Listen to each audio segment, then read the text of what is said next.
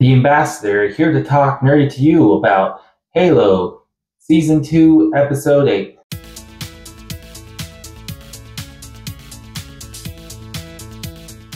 There was definitely a lot of action in this episode.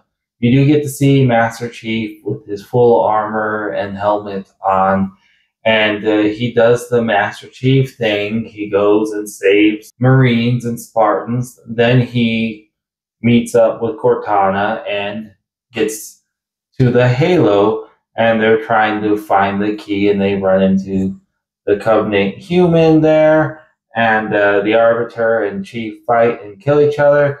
And what I said previously was verified to be true. Halsey's daughter accidentally unleashed the Flood. And so now the Flood is out, and now Master Chief knows the true use of the Halo weapon is to obliterate the world and start anew. Overall, I would give this whole series a pass. This was okay.